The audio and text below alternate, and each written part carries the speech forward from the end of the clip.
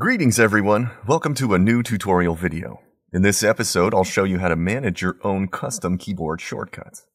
Keyboard shortcuts are a great way to streamline your workflow. Exposure enables you to customize shortcuts for photo editing, navigating, and organizing work. Customize keyboard shortcuts in Exposure's Preferences. Either use the menu or press Command, on the Mac and Control, on Windows. In the Preferences dialog, click Shortcuts. All the actions that use a keyboard shortcut are listed. Exposure groups them into four main categories. They are creative editing, navigating, organizing, and tools. To assign new shortcuts for an action or change existing shortcuts, double-click an action from the list to bring up the Edit dialog. Now type the new key combination. Clicking Add and OK adds it as a new keyboard shortcut. Exposure enables you to create multiple keyboard shortcuts for an action. If your first choice is already in use, Exposure will inform you that you are about to create a duplicate shortcut. Avoid this by assigning an unused combination, like Ctrl-Shift-R. Once set, both shortcuts will appear for the action.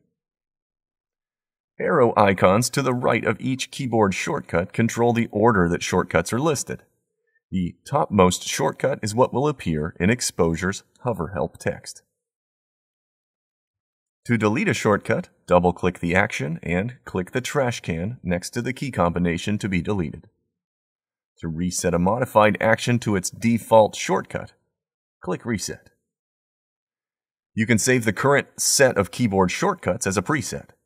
This gives you access to that setup at any time. Select the gear icon and choose Save as New Preset. Give the preset a name, assign a category, and enter any descriptive text if needed.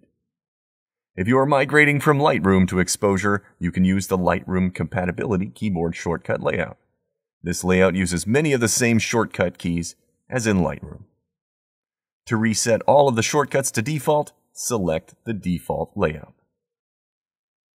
Click the printer icon to print a list of your keyboard shortcut commands to have a reference. As you can see, there are a lot of great options for making the keyboard shortcuts in Exposure meet the needs of your specific workflow. It's a simple process that can save you a lot of time. If you're interested in learning more about Exposure, head over to our website, exposure.software. For more videos about learning to use Exposure and our other photography software, subscribe to our YouTube channel.